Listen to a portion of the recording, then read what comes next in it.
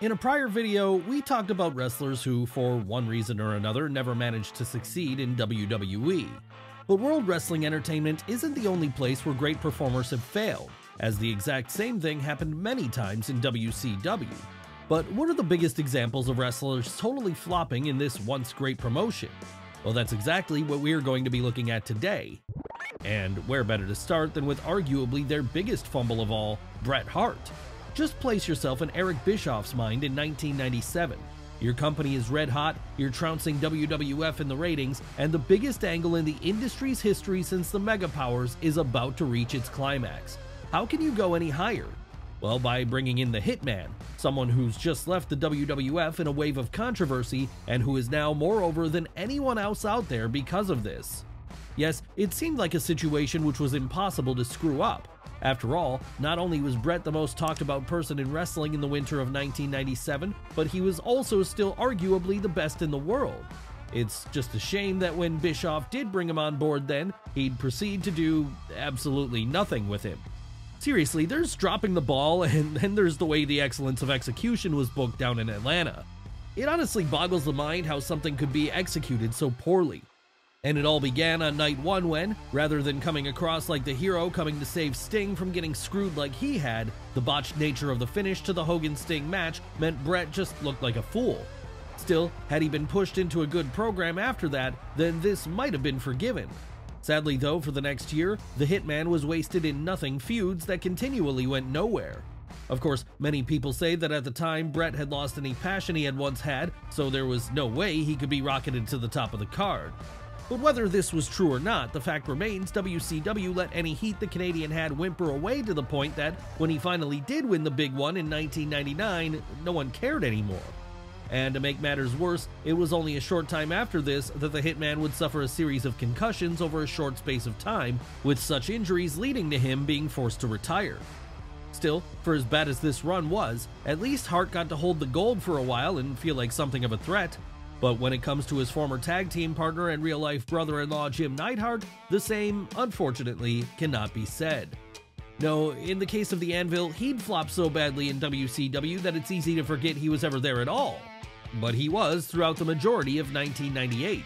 Of course, during this time he'd do almost nothing of note, only taking part in random tag team matches with little consequence. And on the few occasions he did get to mix it up in singles action, it would always be against a no-name jobber. So why was he signed at all then? Was it just an example of WCW flexing their huge checkbook and signing another ex-WWF talent who they thought they could steal away? Or was it nothing more than a favor to Bret Hart, as following the events of the Montreal Screwjob, he probably wanted as many of his family members around him as possible? In truth, the answer is likely a little of both. So perhaps it's no surprise WCW never really had any intention of doing something with Neidhart. Still though, even if he was a family member of Bret, this wouldn't be enough to keep the Anvil employed by WCW for long, because once it became clear they saw no real value in him, he'd eventually be cut before the year was out. And so like that, the sad saga of one of the limpest World Championship Wrestling runs ever ended. Perhaps even limper than our next entry, another Hart family member, the British Bulldog. Now, we can almost understand Jim Neidhart not making a big splash in Atlanta, as he was never a huge star in his own right. Rather, he was always someone who worked better alongside a bigger name. In the case of Davey Boy Smith, though, he had a huge amount of potential to be a main event level player, particularly if the company were hoping to expand further into the UK market. After all, back in the 90s, the Bulldog was pretty much a god to British wrestling fans. Need we remind you about the time he headlined Wembley Stadium in 1992 over the likes of Macho Man Randy Savage, The Ultimate Warrior, and Ric Flair? So there's no reason he shouldn't have been a major player in the main event scene of WCW once he was signed up there in late 1997. Unfortunately though, this appears to have been another case of Eric Bischoff doing Bret Hart a favor by bringing his brother-in-law on board rather than him signing Smith as he thought he could do something with him. Really, is it any surprise WCW went out of business a few years after this? After all, they had so much great talent whom they let go to waste, and the British Bulldog was one of the bigger examples of this. Even if he wasn't going to be treated like a main eventer, he could have still served a role as a key mid-card act, maybe a United States champion. But instead, he'd spend a large portion of his time there stuck in a go-nowhere tag team with Jim Neidhart. Hell, they weren't even able to win the tag team titles. That's right, Davey Boy would never really get an opportunity to fully show what he was capable of in WCW. And it's not like he was even an old man either, like many of the former WWF stars that joined WCW, as he was only in his mid-30s and really should have been in the prime of his career at this point. Unfortunately though, the Bulldog would be reduced to mainly appearing on C shows like Thunder, with the company never giving him any real storylines or angles he could sink his teeth into. But wait, it gets worse, because like with the Hitman, Davey Boy would also suffer a catastrophic injury in a WCW ring, which severely hampered his ability to work after that. That's right, it all happened when, at Fall Brawl in 1998, no one informed him ahead of time that there was a trap door under the ring which the Ultimate Warrior was later going to use to make a surprise entrance. So thinking the mat was fully safe then, the Bulldog would take a bump during his bout that night.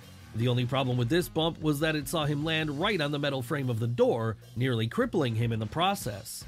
And after this, the Bulldog would be released from WCW altogether. Surely it couldn't have been any worse for our next subject then, right? Well, while he may not have gotten physically injured while down south, his run was so bad it did more than a little damage to his ego. That's right, it's time to talk about the Ultimate Warrior. Now in the late 80s and early 90s, Jim Hellwig was one of the most over wrestlers on the entire planet. Hell, so over was he was actually booked to pin Hulk Hogan clean at WrestleMania 6 and become the new WWF champion in the process. That said, with his antics outside the ring being so notorious that even CM Punk would have to sit him down and tell him he's going a little too far, it's no surprise he'd end up getting himself fired from WWF on multiple occasions. Not that this was a huge deal to him though, especially not in 1998, as by then WCW was still flying high. And with Hulk Hogan always on the lookout to relive one of his past feuds, it made all the sense in the world for him to convince Eric Bischoff to bring the Warrior in so they could have the rematch of the century. The only problem was that when he didn't have a promotion like WWF wrangling him in, it quickly became apparent just how bad Jim Hellwig was as an in-ring performer at this time. And we're not just talking about the match he had with the Hulkster at that year's Halloween Havoc either. No, while this had since gone down in infamy as one of the worst bouts of all time, there are also the questionable promo segments Hellwig was a part of during the lead up to the bout. So perhaps it's no real surprise that after only 3 matches with the company, WCW and the Ultimate Warrior would part ways before the year was out, with him from there going on to retire from the ring outside of a lone match he had a decade later. But not everyone who failed in WCW during the 90s was an ex-WWF guy. No, some came from the other notable promotion of the era, ECW. And of the people who did come from there, perhaps none failed as spectacularly as Mike Awesome. Yes, we're heading into that unfathomably bad period that is WCW in 2000, as it was then that Mike Awesome was signed up to the company. Obviously, this one is going to be bad, because as his time in Paul Heyman's Extreme promotion had shown, he was more than capable of going in the ring. Really then, all then Booker Vince Russo had to do was to have him do what he'd been doing in Philly, take part in hard-hitting bouts which allowed him to get over based on his power and toughness. But never underestimate WCW in 2000's ability to create a gimmick that's awful. And the gimmick that he first chose to give Awesome here upon debuting with WCW was that of the career killer. Okay, maybe this one wasn't so bad, as there was certainly some potential here. Unfortunately though, this original incarnation of Mike Awesome in WCW would be quickly changed to something a lot worse when he was rebranded as the Fat Chick Thriller. That's right, now rather than being an unbeatable tough guy, the Tampa native's character was that he was into fat girls. And it was only going to get worse from there because following this he'd be rebranded again, this time as that 70s guy, someone who had apparently developed a deep and sudden love for lava lamps and tie-dye out of nowhere. Yes, this one was confusing for many fans, as Awesome had totally strayed away from what made him a success in ECW in the first place. Would it really have been so hard just to play to the man's strengths? If you're the WCW booking team, the answer to that question is clearly yes. So instead of being a big breakout star then, Awesome became a footnote as his career was never able to recover from such a catastrophe. But for as bad as it was, at least people remember this run. And that's something which cannot be said of our next subject, another ECW alumnus who joined WCW at the turn of the millennium. Who are we talking about here? Why, the Sandman, of course. Honestly, we wouldn't blame you if you forgot this one happened, as James Fullington, the man behind the gimmick, did so little after being signed up by WCW in 1998, he may as well not have been there. But perhaps this shouldn't come as a shock because what were WCW going to do with the Sandman? After all, he wasn't the best in-ring technician, nor was he particularly great cutting a promo, and no, the most over thing about him when he was in ECW was his entrance. But with WCW not being willing to shell out the big bucks for Enter Sandman, even this aspect of the whole presentation was gone. And while hardcore wrestling was certainly a feature of WCW in 1998 and 1999, it wasn't on the same level we'd be seeing in Paul Heyman's Renegade promotion, with this meaning the Sandman couldn't even use sheer brutality to get fans onto his side. No, all he could do was flounder, as he began to look like a one-trick pony, with this trick of copious violence not being allowed in WCW. Hell, he didn't even use the Sandman name here. No, instead he went by the truly awful name of Hack. So now sounding like a chest infection come to life, Hack proceeded to have a few instantly forgettable bouts in the company's hardcore division, with this being all he did up until the point he was released from his contract in September of 1999. Was there ever a chance of this one going better? Probably not. So it just returns us to that same old question again. Why sign the Sandman at all if you weren't going to let him be him? Well, like others we've discussed today, it was probably Eric Bischoff wanting to take away from the competition. After all, even at their peak, ECW couldn't come close to offering someone the same kind of money WCW could. Yes, this was a recurring problem for Paul Heyman throughout the 90s, as whenever someone got over, the bigger leagues started coming after them, luring them away with the promise of big money contracts. It's really not that dissimilar to what's starting to happen with New Japan today in the wake of high-profile exits like Kazuchika Okada, Will Ospreay, and Switchblade Jay White. Even as far back as the mid-90s, this was a problem in fact, and we can say that for sure because it was back then Sabu went through his own failed WCW run. Now, if you thought the Sandman's WCW run was unmemorable, then this one is on another level altogether, as pretty much no one talks about the time the death-defying maniac served a spell down south. And that's because it's such a footnote in his career, there's almost no reason to remember it. Basically, it started when, frustrated with the payouts he was getting from Paul Heyman, Sabu no-showed an ECW booking in order to do a date in Japan. And when Heyman fired him after this, he was forced to go look elsewhere for work, with this elsewhere being WCW. Needless to say then, the man known for taking part in only the most hardcore of hardcore matches didn't fare well in a pre-NWO WCW promotion, as there he was able to do precisely none of the things which had gotten him over in Philly. No, this entire run came at pretty much the worst time for the Staten Island native, as it was effectively WCW's PG era. So whenever he did hit the ring then, he proceeded to have some of the most paint-by-number matches of his career against opponents such as Alex Wright and Disco Inferno. And even when he did get a great in-ring performer to share the ring with, like Jerry Lynn, it was nothing to write home about. Perhaps it's for the best then that this whole period was a short one, and that by the end of the year, fences would have been mended with Paul Heyman. And we say that because if we had to remember Sabu for his time in WCW, and not his feuds against the likes of Taz and Rob Van Dam, we don't think he'd be considered the legend he is today.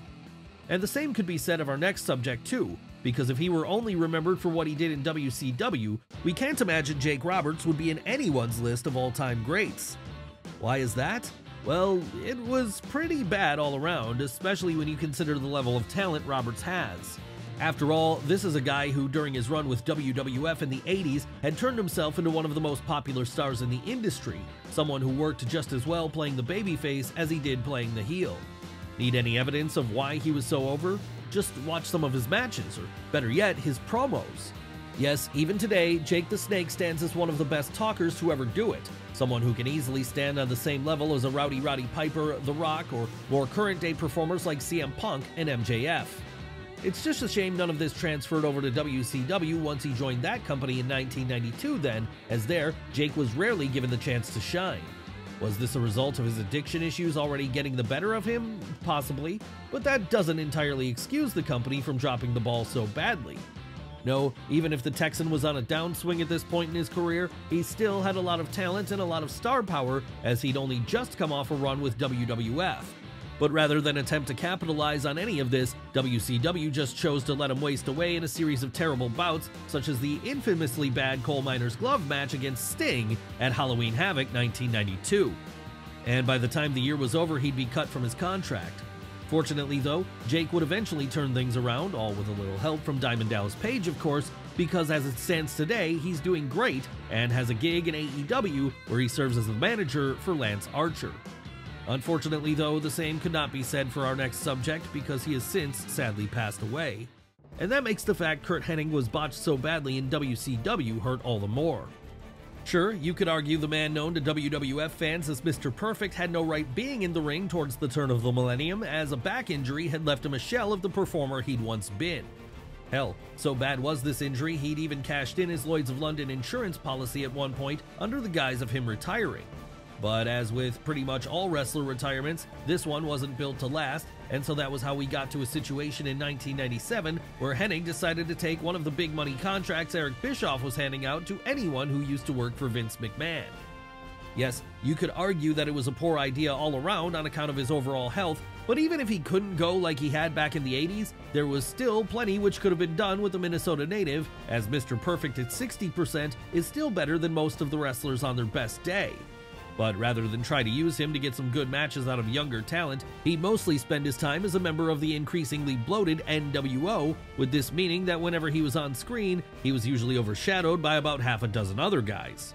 Sure, he did get to have the odd good showing in between the ropes, but not nearly enough as a man of his talents deserved. And it wasn't as if the company even did anything interesting with him character-wise either, because once he was done being another face in the crowd of the New World Order, he'd start a group of redneck characters whose whole thing was that they hated rap music. And so it was then Curt Hennig and his crew of West Texas rednecks got into a heated rivalry with the No Limit Soldiers. And after that, he'd pretty much be reduced to the man who feuded with Shawn Stasiak over the moniker of Perfect. That's right, no prizes for guessing this latter program came in 2000. Still, at least the WCW booking team in 2000 never got their hands on our next subject. Not that this makes his run in WCW any less of a failure, though. Who are we talking about this time? Well, who else but the Big Boss Man? No, Ray Traylor's years in Atlanta would come between 1993 and 1998, right between his initial WWF run as a Golden Era Corrections officer and his later one as Attitude Era Shield 1.0 member. And unfortunately, while both of these periods would be successful to varying degrees in their own rights, the same could not be said for his time spent down south. Why was that? Well, unable to use the Boss Man moniker on account of it being owned by Vince McMahon, Traylor was instead forced to settle for the Wish.com version of his own character when he started portraying the Boss. And when WWF filed a legal injunction to stop the use of this gimmick, he'd instead be repackaged in the instantly forgettable roles of the Guardian Angel and Big Bubba Rogers. But things still hadn't reached their lowest low yet, because after 3 years of coasting on the fact that he'd once been on-screen friends with Hulk Hogan, any credibility the former Big Boss Man had left was nuked when he was made the newest member of the Dungeon of Doom, one of the worst wrestling stables of all time. Hell, even when Traylor left the Dungeon and briefly joined the NWO after that, the damage was so deeply done, no one could take him seriously anymore. So maybe that's why it was probably for the best he returned to WWF in late 1998 and there became a member of the corporation alongside the likes of Ken Shamrock and The Rock. It's just a shame not everyone we've looked at today were able to do the same.